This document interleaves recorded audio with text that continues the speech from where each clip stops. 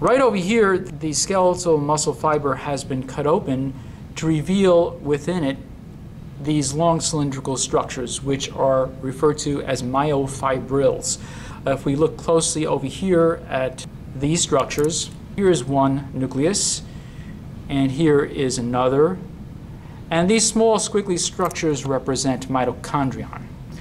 Now we are looking more closely at these long cylindrical structures, which are called myofibrils. Notice that things are arranged in register here. So as these myofibrils are placed side by side, the same locations on these myofibrils are aligned like soldiers in ranks, for example. And what you have is you have the dark bands, which are the A bands, in between the I bands, which are the light bands. In the middle of the dark bands, you have M lines, which are represented by these dark lines that you find in the middle.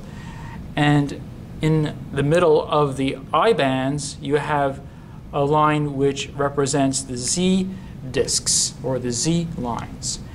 And again, you can see they are perfectly aligned with one another, and this is true as you go all along the length of these myofibrils.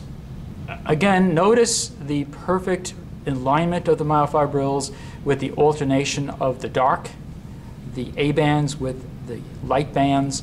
Notice again that the Z lines are also perfectly aligned in the center of the I bands, and that this pattern repeats itself. If you go to one of these and you go from one Z line to the next along the length of the myofibril, this section of the myofibril represents a sarcomere.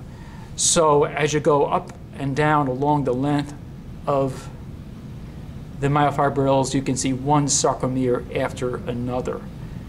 And the sarcomere is the basic contractile unit of the myofibril.